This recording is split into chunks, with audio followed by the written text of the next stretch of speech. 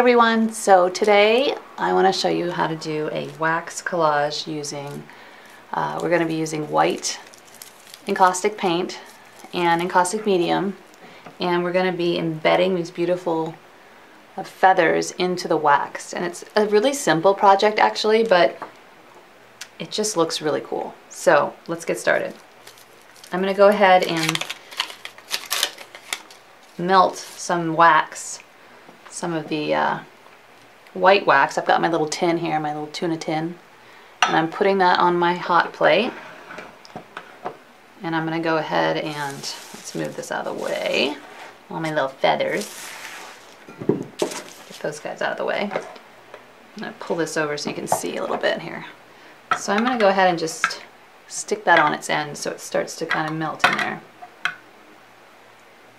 And I could, I could actually cut a piece of this off, but I'm just going to let enough melt so that I have a good amount. I've got 3 feathers picked out here that I think will make a nice little composition. And you could choose lighter feathers or darker feathers. This one, maybe I'll use that one instead. I kind of like how it goes from light to dark. And we're gonna prepare, I actually am using an encaustic board here, but you could use a wood board, that would be fine. Okay, so while the white paint melts, I'm gonna go ahead and prepare this board by putting a layer of just the clear encaustic medium onto here.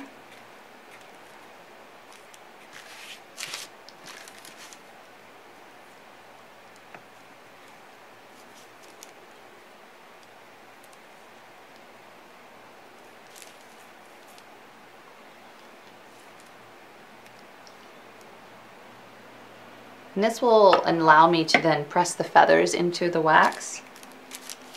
So I'm going to quickly fuse this.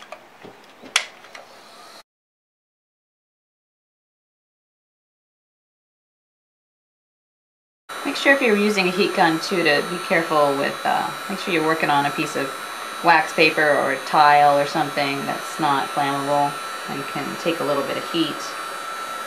This heat gun gets a lot hotter than my craft gun, I think.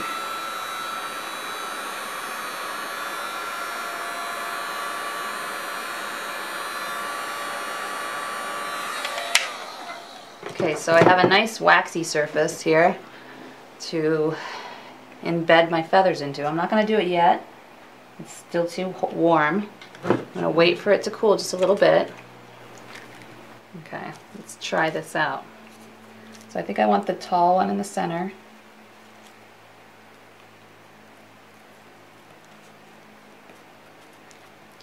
Just doing my best to kind of gently press it into the wax a little bit so it stays in place. And I may actually do, you know what, I'm going to do another coat just to make it a little thicker.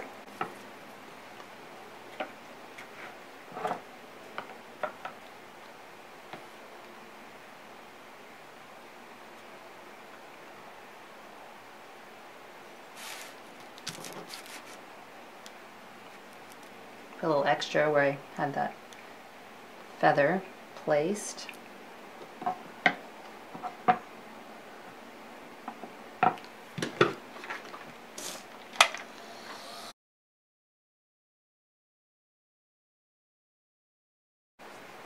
And you know what might be fun actually, since we've been using a lot of vintage materials, is to get some vintage papers and maybe even add those in. This will act as just kind of a backdrop to our feathers.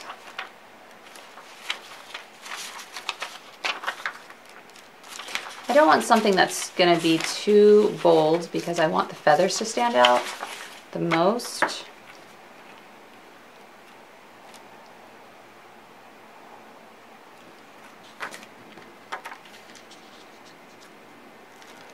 Let's just see how it might look. And obviously we can do several layers of wax to push back. Yeah, I think I want it to cover the whole way. Grab paper. Let's see if I have a bigger piece. Even something like that might be cool. So this is where you could incorporate, you know, all sorts of things. Fabric, ribbons, string. That might be kind of interesting. Let's try that. So I'm going to go ahead and put a layer of wax. Let's see which side I like best. Flatten out this torn. I like that it's torn. I like that it's kind of messy, but it's soft. It's not too graphic. I don't want it to overpower the feathers. So I can just actually rub this into the wax. The wax is quite warm still, so it's going to act like a glue in a way. It's going to keep it nice and stable, or keep it nice and stuck down.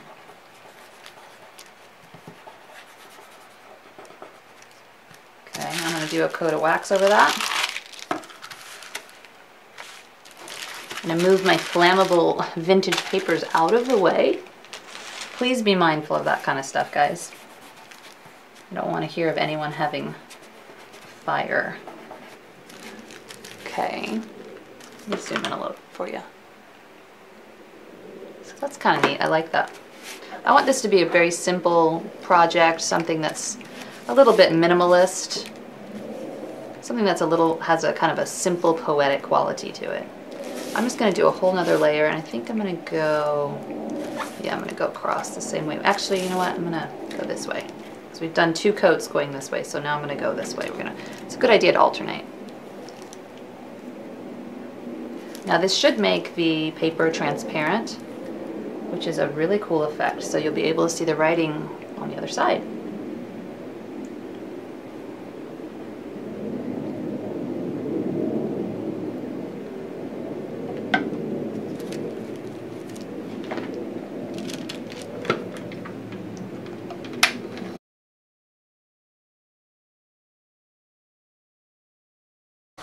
Love how that looks. Actually, I'm going to keep it this way and do another coat. Let it cool for a minute. Isn't that neat? So now you can see both sides of the writing, which makes it even more abstract, and it becomes much more of a design element than, you know, necessarily trying to read what's on this letter. I really like that. And guys, if you like vintage stuff, keep your eye out at antique stores, on Etsy. There's lots of good treasures to be found. And a lot of times you can get them for pretty inexpensive. I'm going to do another coat.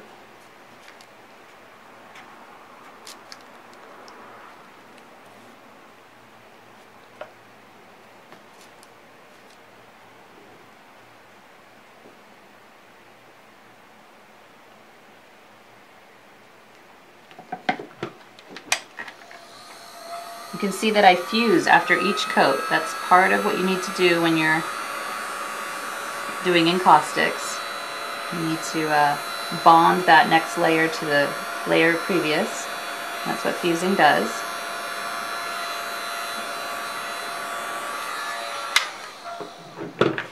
This gun is like, this heat gun is just awesome.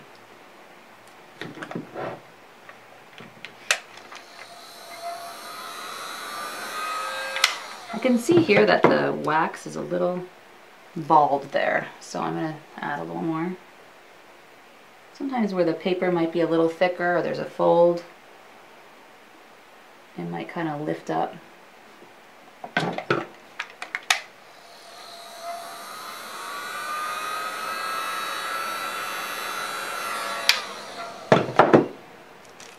What's neat about wax too is that you're actually making this archival. As soon as you start to put layers of wax over these papers, they're not going anywhere. And they're actually being protected by, you know, from the elements, which is really neat. Wax was used back in the day, like way back in the day, for that reason, just to preserve things. So, all right, it's pretty warm. I'm going to give it a few seconds. Wax does take some patience. Encaustics do take some patience, so try not to rush through the process. Sometimes I get a little excited and I go too fast.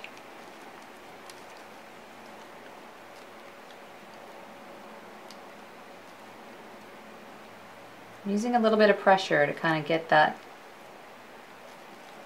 feather to stick down. It keeps popping up, but I'm hoping what I might need to do is actually break it a little bit.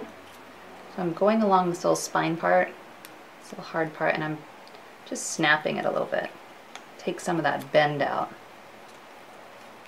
Put it back up, down. I think that'll lay a little better.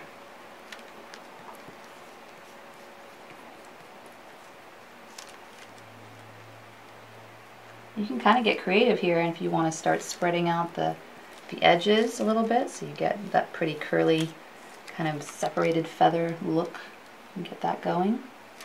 It's kind of neat. Adds interest and movement to the piece. You don't want things too uniform.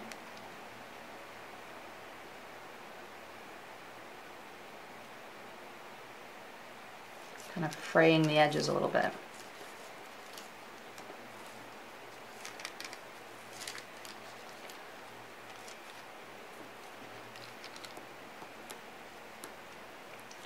Alright, I like that one there. Maybe this one over here. See if it's going to cooperate with me.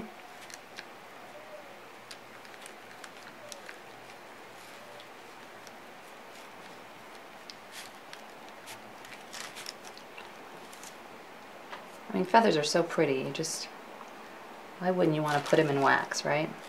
Preserve them so you can enjoy the beauty.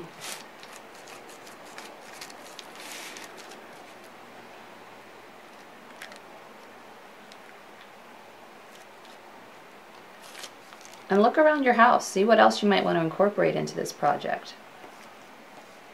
This is just kind of my interpretation of it, but there's really so many different things you could do.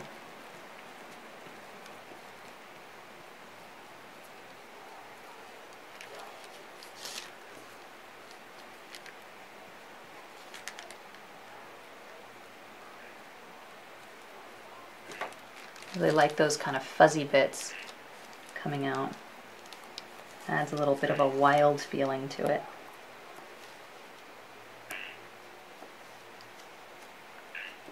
I might even get my brayer.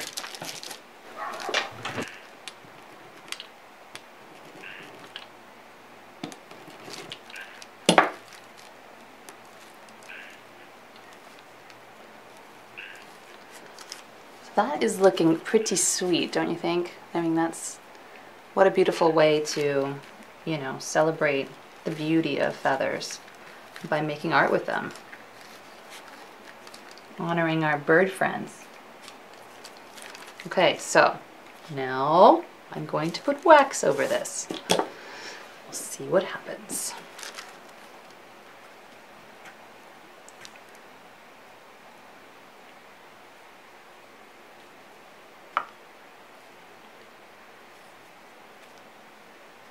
I can see the wax skipped over a little area here. Just gonna go back in.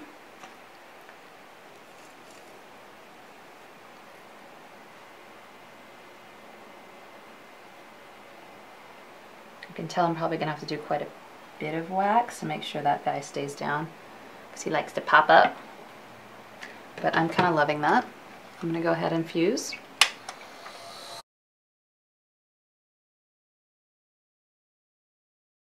Pretty cool, guys. I am kind of excited. That's an understatement. Every time I use wax, I discover something new, and I love that.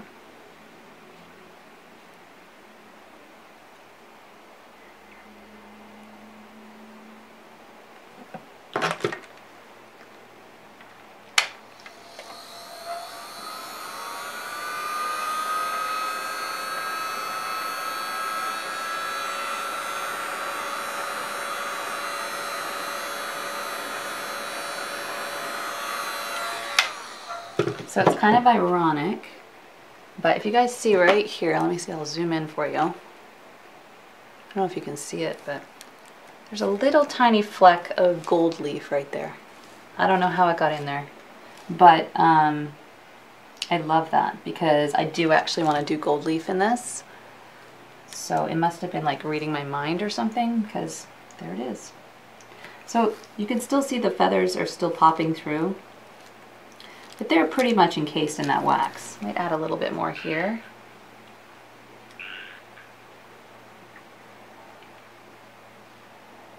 Look for those bald spots.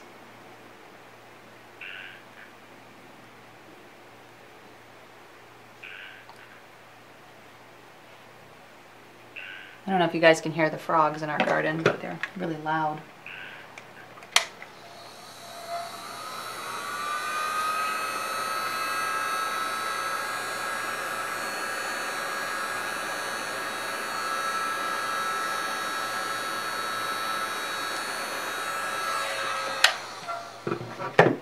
Okay, I'm gonna let it cool. Never done feathers and wax, so I'm doing this for the first time with you guys. It's pretty fun. Now I need to think about what I want to do next to it. Okay guys, so I actually found this twine in my stash of stuff, and it's got gold fleck through it. I don't know if you can see that, but it does. Now it's blurry. Okay. Anyway, so I love the idea of it kind of looking like it's holding the feathers in place. So I think I'm going to use this as an element, and I'm just going to find where I want it and press it down into the wax.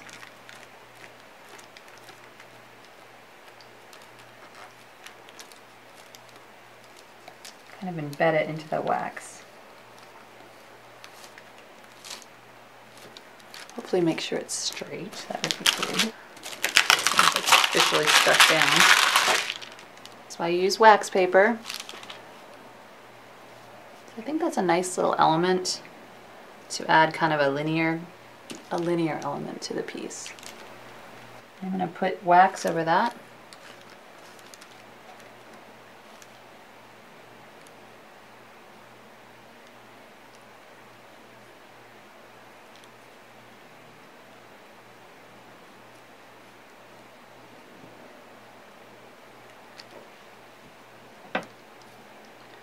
Make sure it's pushed in quite a bit. It's good to have an old pair of tweezers or something that you can use when you're doing this kind of work. Do not use your current tweezers. They will be ruined.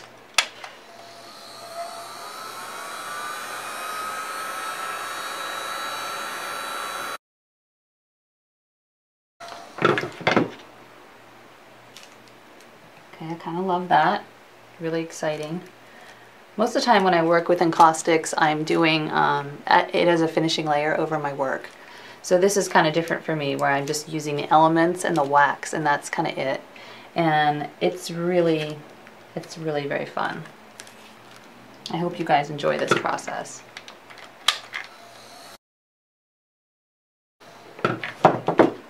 Alright, and I think for the finishing touch, I'm going to be brave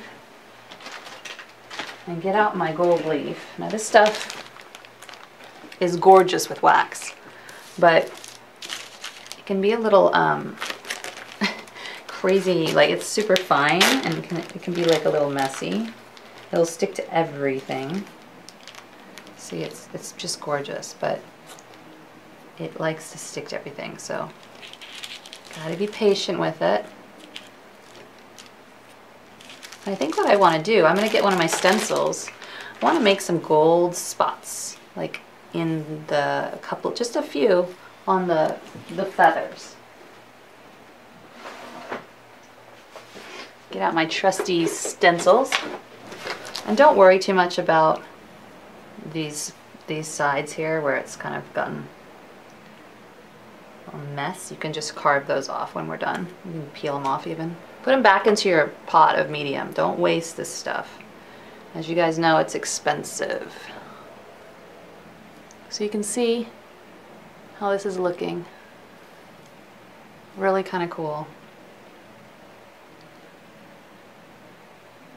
And that rope or that twine is now saturated with wax, so it's become part of the composition.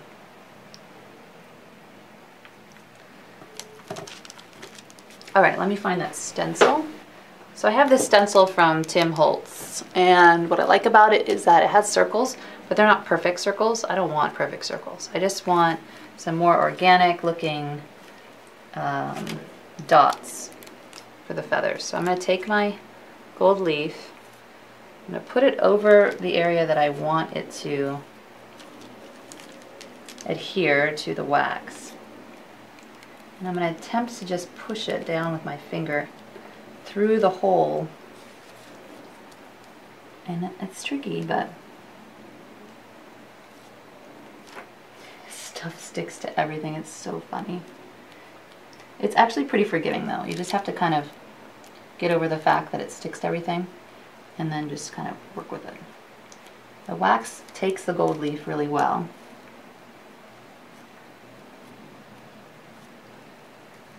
I'm just trying to get it into those holes where I want my little spots.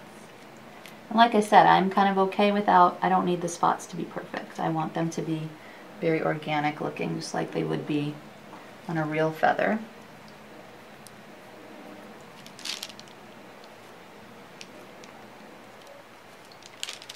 See how that looks.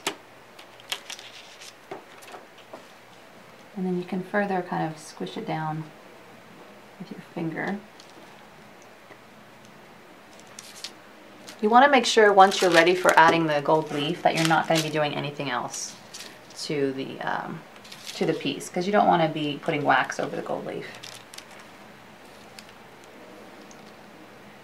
We'll do a couple over here. See, I've got gold leaf all over my hands. Yeah, that's just part of the gig. Don't stress about it.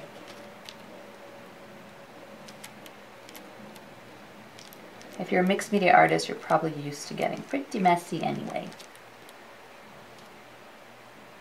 And this is pretty messy. But at least it sparkles. So that's kind of cool.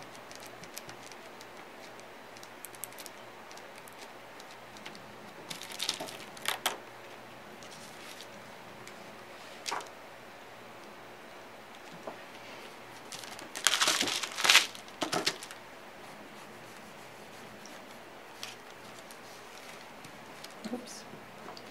If it gets somewhere you don't want it, just get your tweezers and pull it up.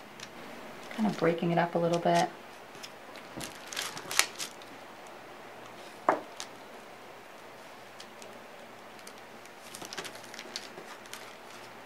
Like I said, if you don't like, you put on too much, scrape it away. These dots are more like, well, they're more just like not dots. That's okay. Still kind of cool.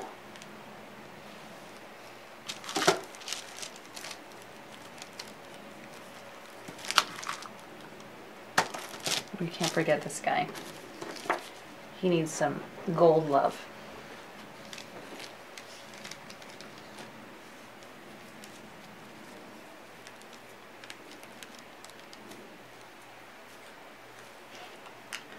I also think I have wax medium, a little bit of wax medium on my finger, which is not making it any easier.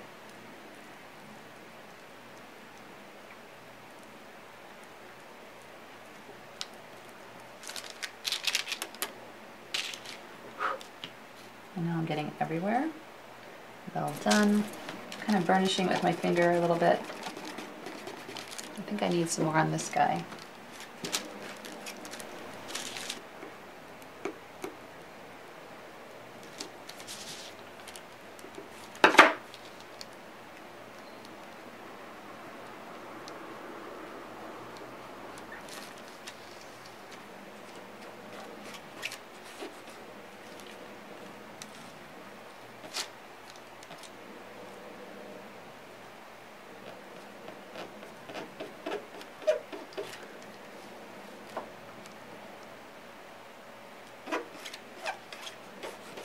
I kind of like how it's breaking up actually, kind of cascading down the feather a little bit. This fits a little bit too much. Scrape it back. Don't be afraid to kind of, dig in and go for it, because can just refuse. So yeah, I quite like this.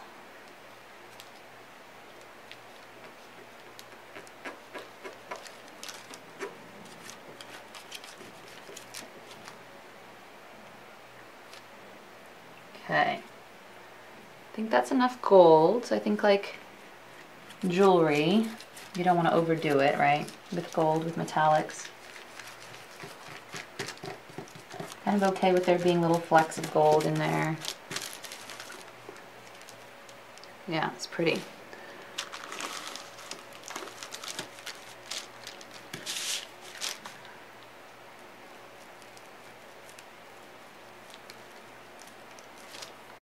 Okay guys, so I will tell you that I attempted to do white wax at the top and I just didn't like it. So I scraped it all away with this tool right here. You get these craft shops, art stores, online. It's a clay tool, but it's great for wax.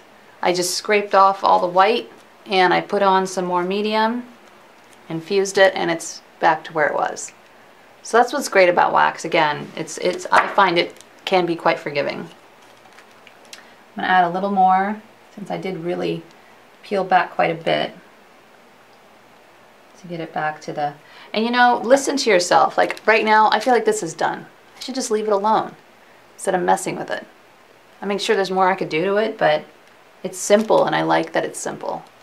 So I might just do another one because it's really fun.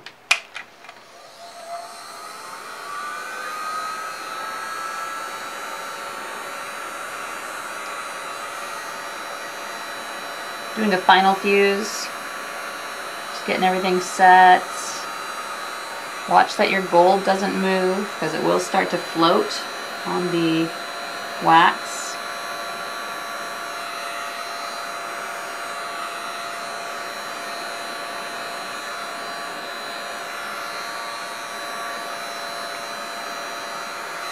All right.